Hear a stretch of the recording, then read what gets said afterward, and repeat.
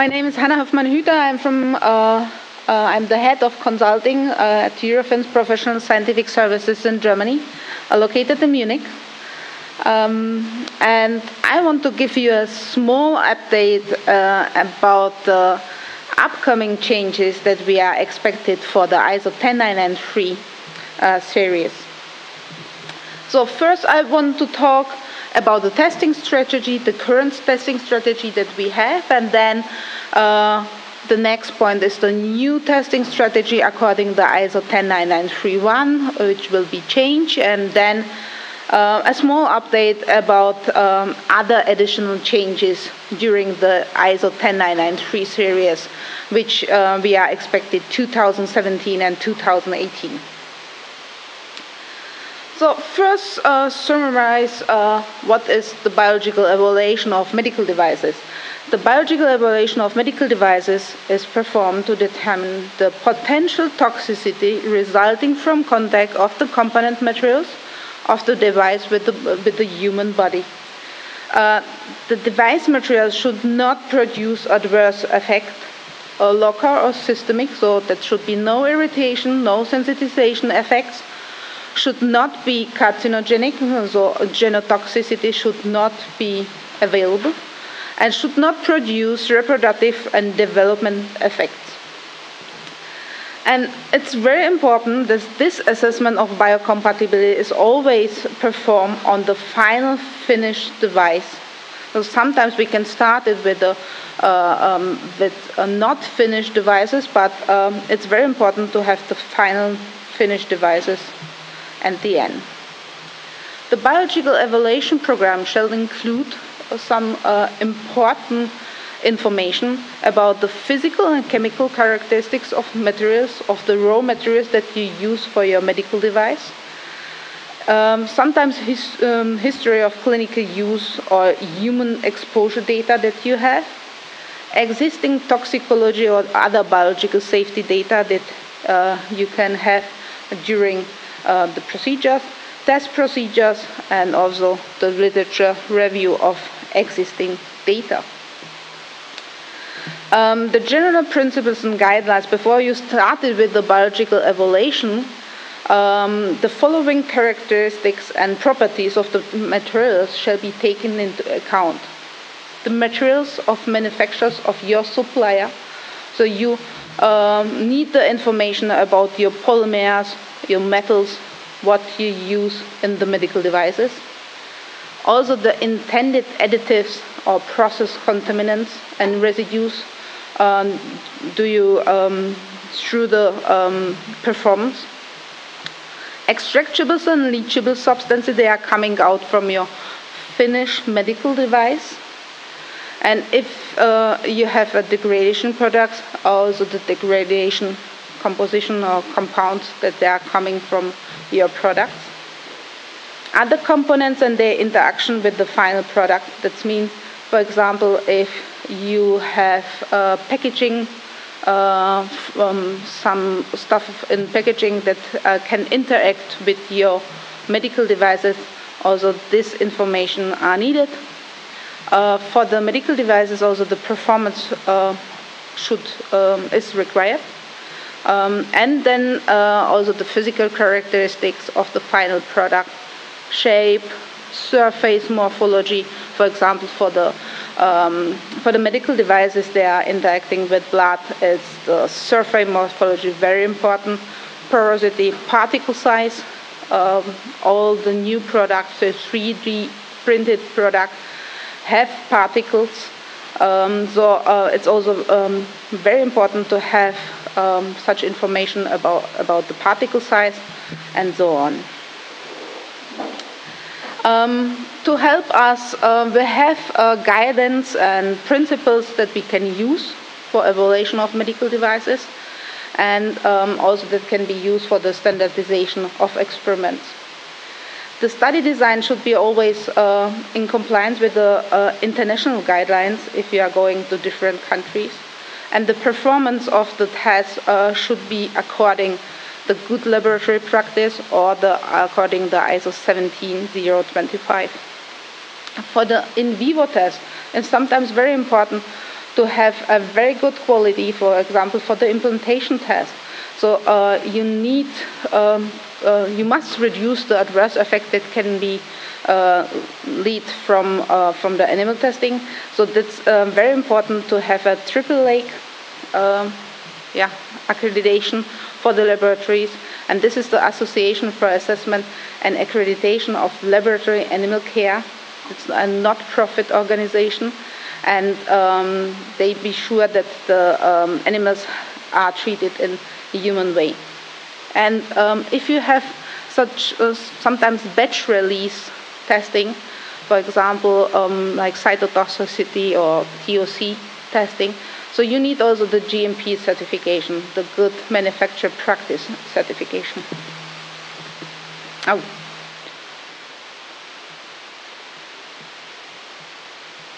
Okay.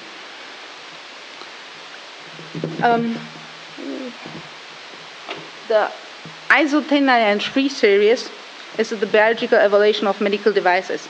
This is a horizontal standard and applies to extended range of medical devices. So we have different kind of medical devices. There are implants, there are some patches or whatever.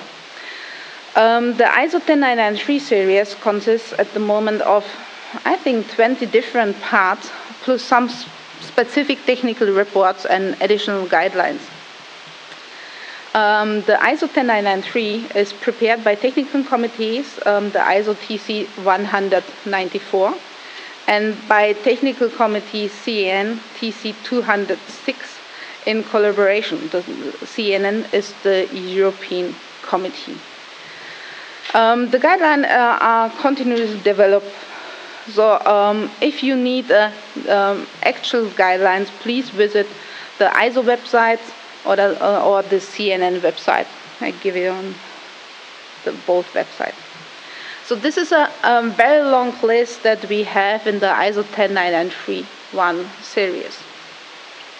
So the first part is always the evaluation and testing within the risk management process. So this is the introduction for the testing, and then there are some testing guidance that we have. For example, the tests for genotoxicity and carcinogenicity, or we have some guidance for the test with interaction with blood, and also the cytotoxicity test, and so go on, implantation,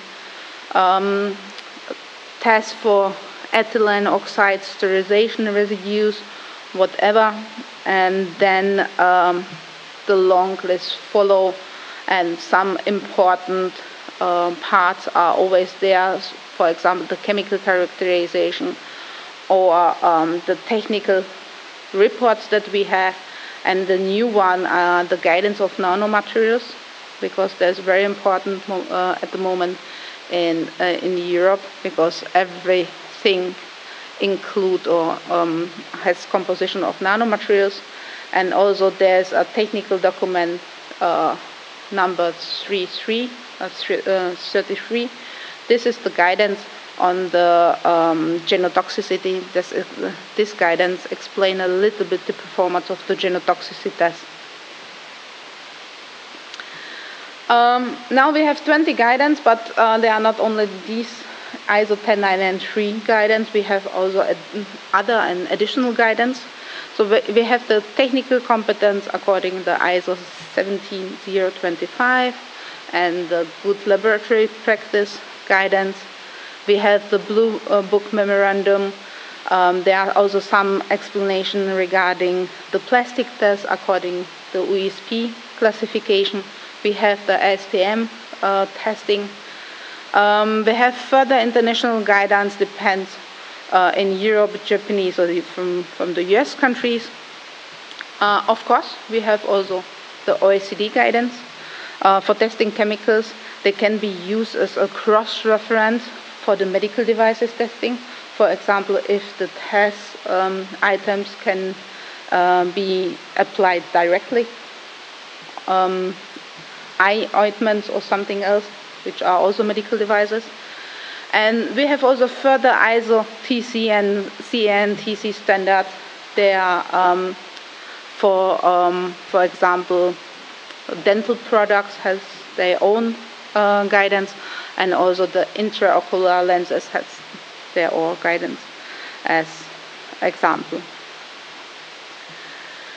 This is the Annex 1 table, the very famous table that we have at the moment, and then the testing is performed according to such table, and we have device categories there. So we have device categories which has only surface contact, or are external communicating devices, or implant devices. And then we look at the contact, if they have contact with skin, or with blood path, indirect, with circulating blood. And then we have the contact duration.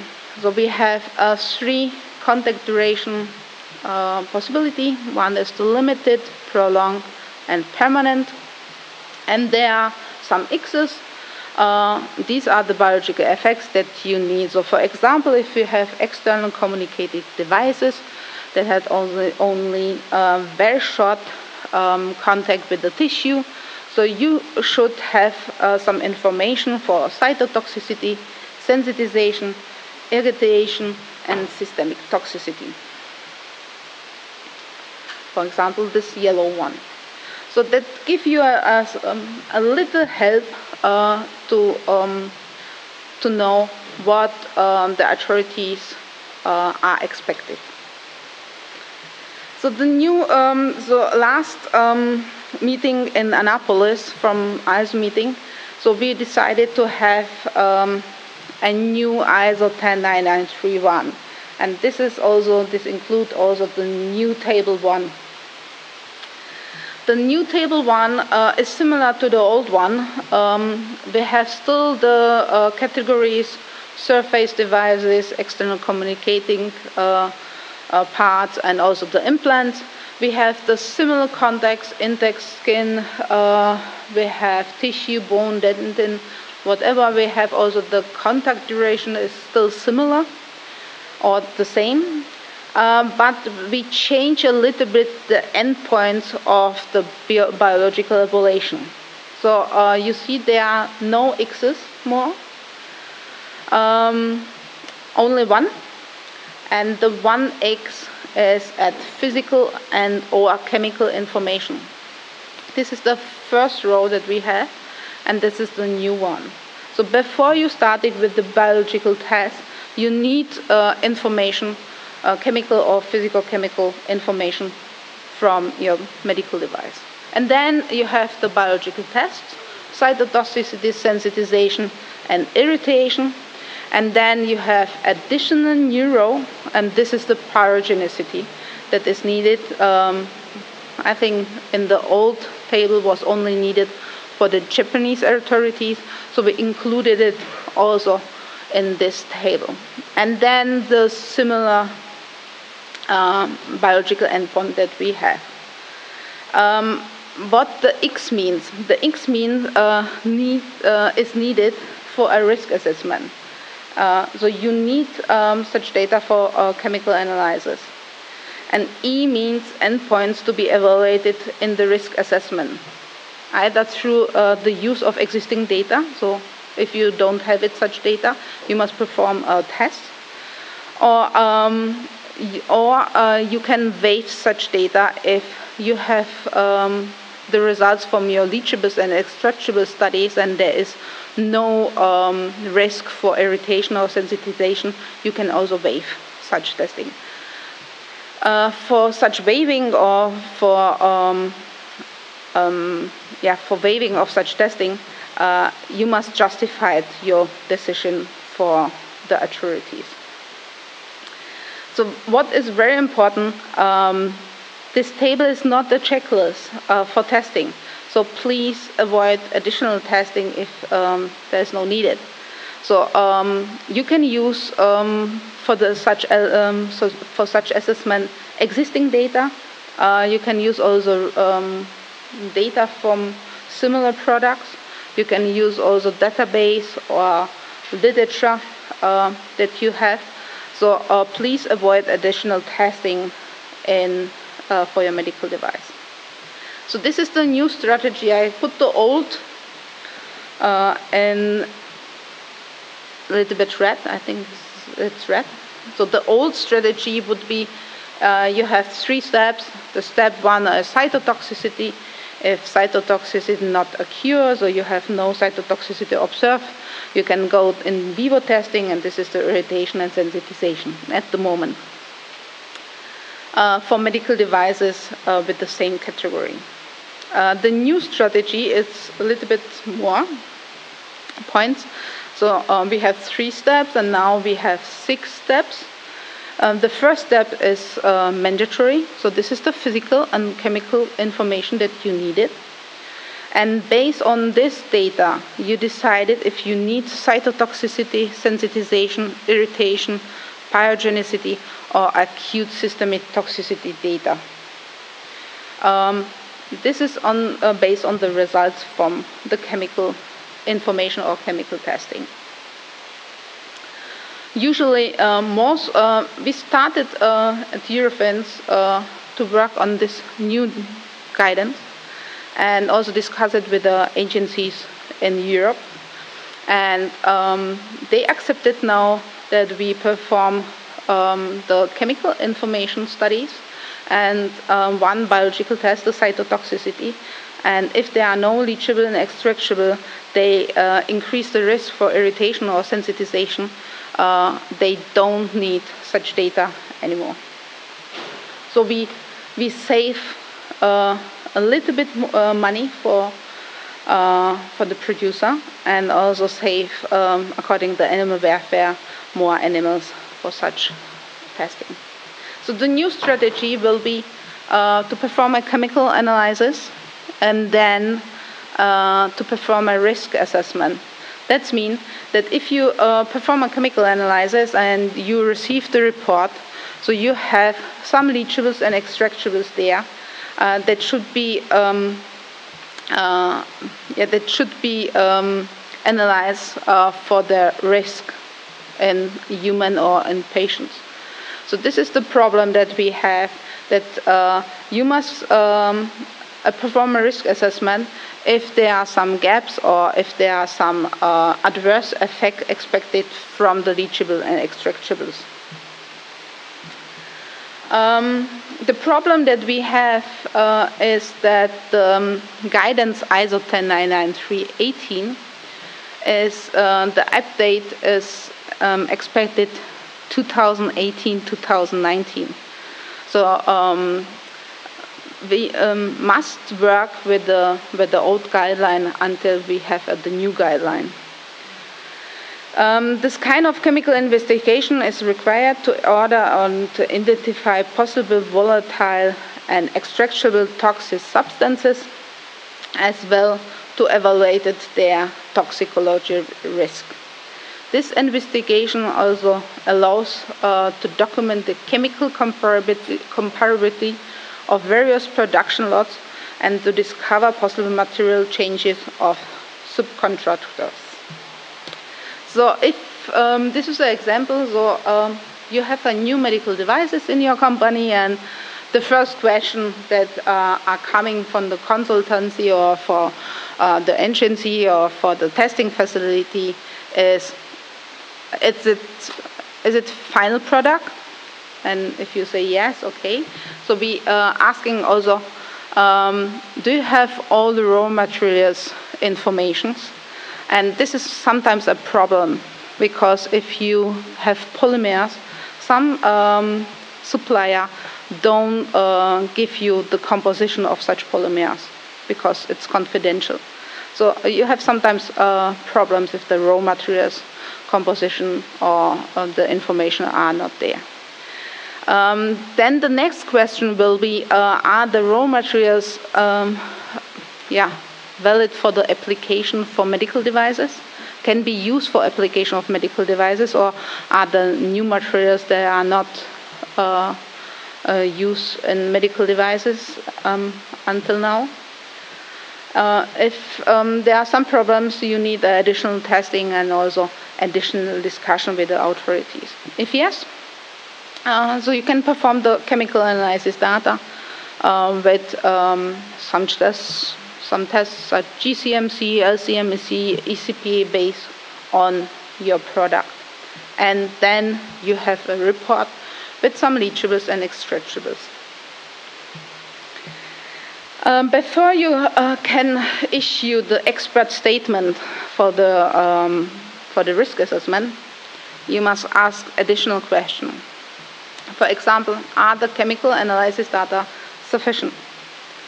Sometimes I see such data that the limit of quantification is very high, for example, 5 milligram per device. It's such high value that you can not use for your risk assessment.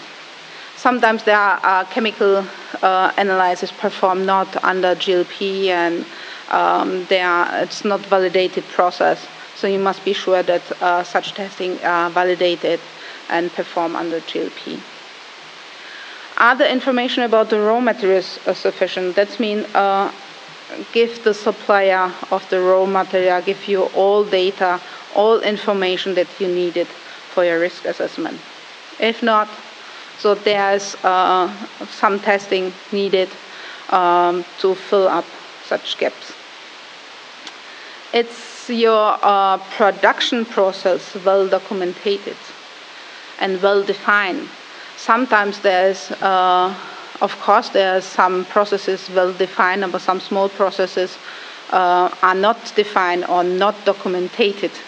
For example, usually production process the cleaning process are well documented, but sometimes the storage is not documented, whatever. So you need very good documentation of your production process. And then if you take the risk factors of the medical devices, you must be sure that you must be sure that you have choose the right population. So, for example, if your medical device is used for children or for neonatals, they are more sensitive as patient population. So you need additional risk factors data for such testing. Also, the other factors, degradation, contact duration, are very important. The sterility process is important step that you need. It should be well documented and well defined. And also, you must ask you, is the contamination possible in your process? From packaging, whatever, is there some processes or steps that can issue contamination on your product? Then, if you have study results, or if there are study results available, so you must ask about the validity of your results. Are the tests performed under the GLP, under the ISO? Are the positive controls include? Are the tests validated? Are there adverse effects coming from your medical devices? For example, if you are performing in vitro testing, is the pH, osmolality, or whatever increased, which can lead to adverse effects in the cell culture? Or if you use, for example, implantation study, also the adverse effect during the treatment can lead to false interpretation of the results. If you use literature data, and they are also available, please check the quality of the data. So you can have data from early 60s, 70s, and it's very important to not only to use the abstract, so you need the whole studies, and also you need the results and also the explanation of the adverse effect in these studies. And then recheck if there are some other gaps. If there are some risks that you cannot answer with your results or with your risk assessment. If everything is okay, so you can also apply the toxicological threshold approach. or the Kramer class limits on your leachables and extractables. The problem for the TTC and also for the Kramer class is that we have the TTC value are for lifetime exposure. Some of the medical devices are limited exposure, sometimes only a few minutes, sometimes less than 24 hours or 30 days. So there are many differences, and if you use the TTC value for lifetime, such value may overestimate the patient risk from exposure to extractables or leachables chemicals. At the last SOT in Baltimore this year, so we have a discussion regarding the medical devices and the use of TTC concept for such devices.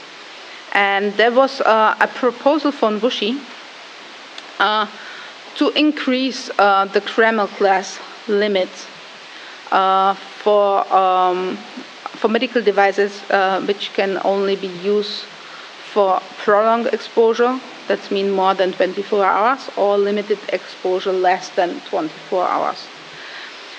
They perform a retrospective study and look inside if the risk can be increased during the study, and they recommended to use TTC value of 90 microgram or 180 microgram per kilogram per day in human for Kramer class 1, and for substances they are in Kramer class 3, 4.5 and 9 microgram. I think it's so we discussed it also in our DIN meeting in Germany, because many of such limits that we have at the moment are for the lifetime and not for the medical devices that can be used a very short time to avoid such as overestimation and avoid the discussion with the authorities. So if you have all data together, so the last decision is to have it the data are adequate or sufficient for assessment, and you can perform such assessment of biocompatibility, or they are not sufficient, and you must decide if you need additional data, and if you need additional data, what kind of data this should be, and or results are necessary. So this means that you have a small decision there. So you need in your company a toxicologist that can perform such expert statement after the chemical analysis and can decide which tests are additionally needed for the risk assessment of your product.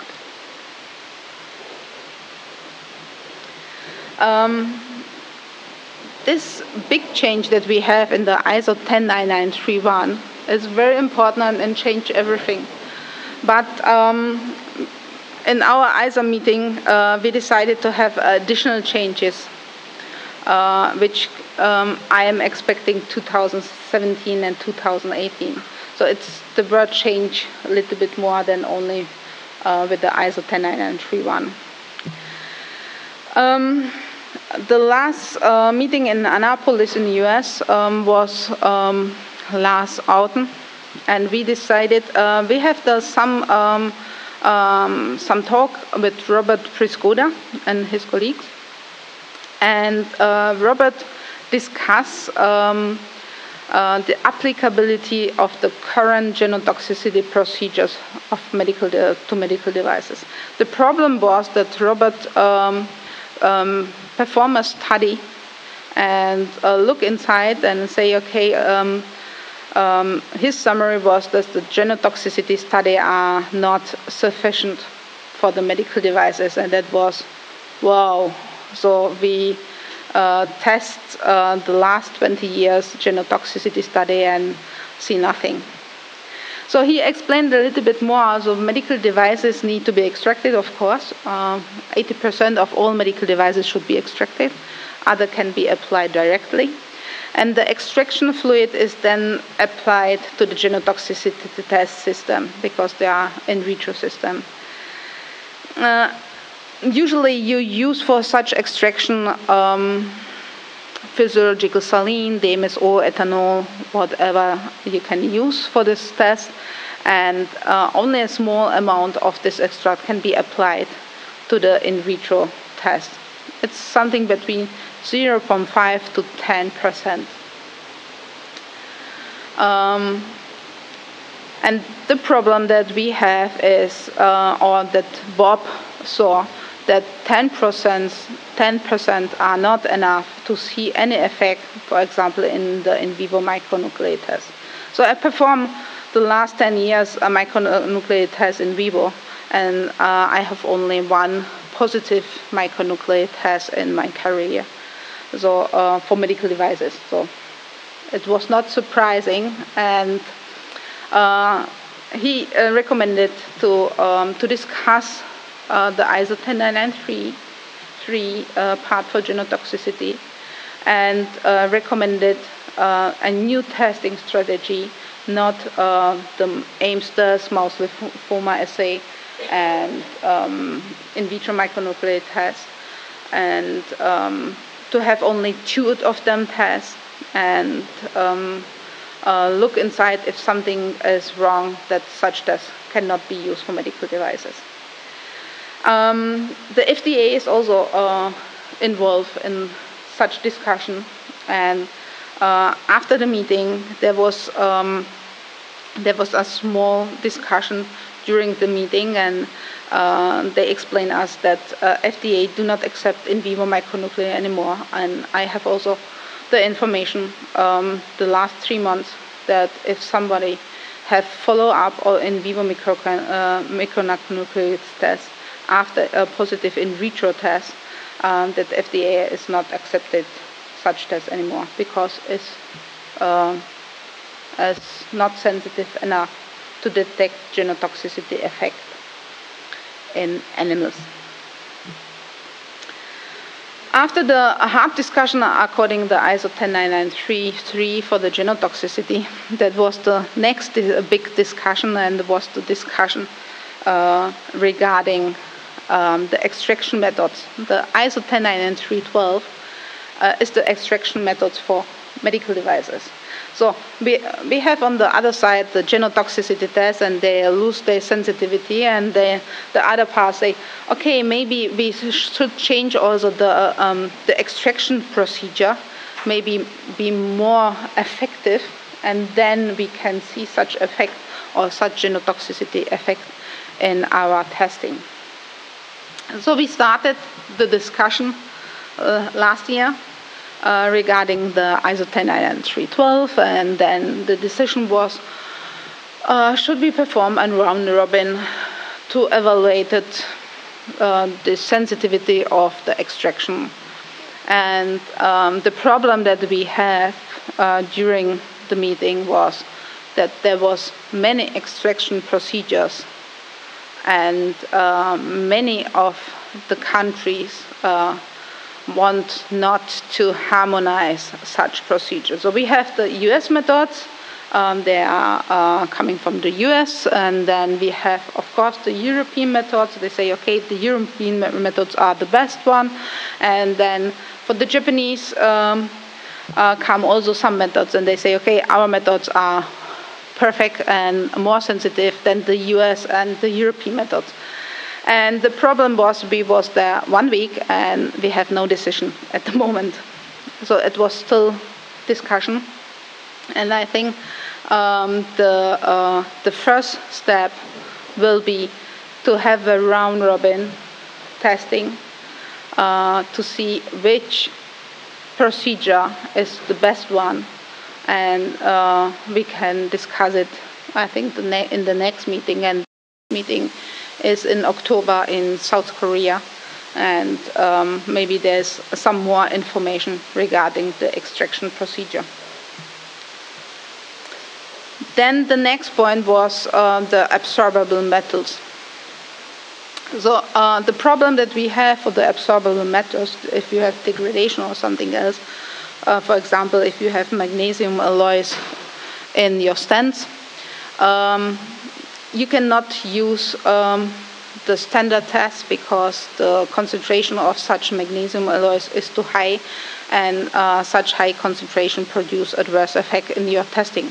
So this is not only in vitro testing, you have also adverse effect in vivo testing, because you have the extraction for 72 hours, and then if you, for example, use the magnesium alloys and put it in the physiological saline, you have a very high amount of magnesium in your extract, and if you applicated them in the animals die based on the high concentration. So we discussed that absorbable metals should have a new draft version and maybe a new testing procedure for such medical devices. At the end of the discussion, the expert from the TC 194 decided they are not so much expert there, and they need additional expert from another committee and involve the TC 150. And at the moment, the procedure is that we have a discussion and preparation of the draft version, which will be submitted, I think, in 3 months to the countries for discussion. And then we came to the next huge problem. That was the ethylene oxide residues. So usually we use the ISO 10993 as harmonization guidance. And at the moment we have a problem within Europe, in Europe, because the colleague from France developed a new limit for children and small children, neonatals, and decided to have a new lower limit than mentioned in the ISO 9937. We have some discussion with the France people, and there was some discussion started to update such limits in a new guideline. But at the moment we have the huge problem in Europe that the France has lower limits than the other world. And I discussed it also with TÜV Süd. This is the agency in Germany, and they decided also to accept the France limit. So for us, it's very important to update the guideline, because we have now 2 limits, one for other countries and one for Europe. And the new limits for children, of course, the children and neonatals are a little bit smaller than the normal population if you use adult people, and they are also more sensitive. So it's very important also to reduce the ethylene oxide residues limits in this guideline. So this was the problem that we have 4 very important guidance that will be changed. The ISO 10931, I think, change in this year, at latest in January 2018, because we have the second discussion on the comments coming from the countries, and I think in the next meeting in October. So this is the last meeting round that we have, and after this meeting, we have then the new ISO 10931 guideline. The ISO 10993 for genotoxicity, and also the 12 for the extraction. I think it takes a little bit longer. For example, because every in vitro and in vivo test are depending on the ISO 10993-12. So we've started first with the 12, with the extraction guidelines, and then I hope we can have it 2018 to have a new procedure and also the results from round robin. We expected also in October that we have the results from the round robin for the cytotoxicity test, because there is also some points or some differences between Japanese, Europe, and the US regarding the cytotoxicity testing. For example, in Europe we can use the BCA, MTT, and XCT assay. In the US, the FDA recommended the MMM elution assay, and in Japanese they want to have a colony assay with other positive and negative controls.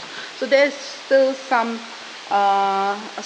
deharmonization within the countries, but I hope if when we have the results for the round robin, we can decide which test for the cytotoxicity can be used.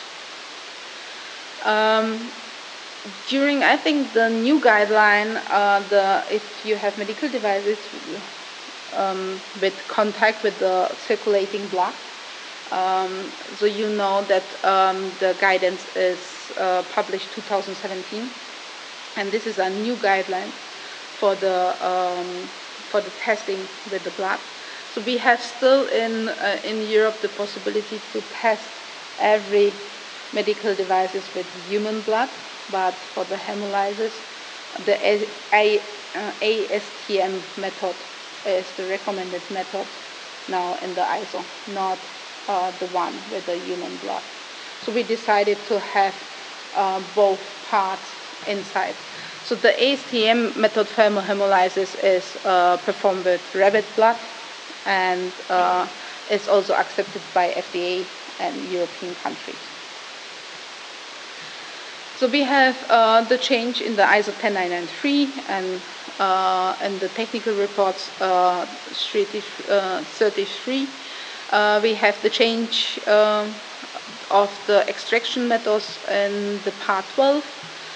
We have the part 7 with the ethylene oxide residues that will be changed, and also the other one for the absorbable metals. And we expected also that some limits will be changed during the discussion of the ISO 10993/18 for the chemical analysis, because this is the next part that will be discussed 2018. So if I go back to the list of the ISO guidance of the 10993 series, so the change of the part 1, okay, there is no change in part 2 of animal welfare requirements. There will be some changes in part 3 for the genotoxicity. Part 4 was changed 2017, so please use the new guidance for this one, for the selection of tests for interaction with blood. The tests in vitro cytotoxicity, the convener will publish the new round robin results hopefully this or next year. So maybe we have also there an update of new tests. There are no changes for the local effects in the implementation. The part 7 will be changed. There is, of course, the part 9 will be changed of the degradation products. There is no change for skin irritation and sensitization, only small changes there. Of course, the in vitro test should be performed before in vivo test. So there was a round robin performed for in vitro tests with 3D skin models, with 3D skin human models from Matic and from Episkin. Episkin is one from L'Oreal, and they decided it takes 2 years to produce a positive control, and then last year we performed the studies, and the results are very good. And Wim de Jong will publish the results this year, and also there was some meetings with the FDA regarding the acceptance of such testing. So maybe there is also some small change to include the in vitro testing in the irritation and sensitization test. There is no change for systemic toxicity. Of course, there will a huge change for the part 2 sample preparation and reference materials. This is the extraction guidance, and there is some identification on quantification of degradation will be a little bit updated. And then we have the 18 and 19. The 18 is the chemical characterization of materials, and the 19 is the part physicochemical, morphological, and topographical characterization of materials. And these 2 parts will also change this and next year. I expected that the change will be 2018. Okay, so there are many changes at the moment planned for the guidance. So at first one, the ISO 10931 is the very important change, because this changed the testing strategy, and then the other coming soon. So, and very important for you is that the ethylene oxide residues, if you are going to Europe and to France, you must use the reduced limit for ethylene oxide. So, I still have time for questions. Thank you for your attention. Yeah, Pastor.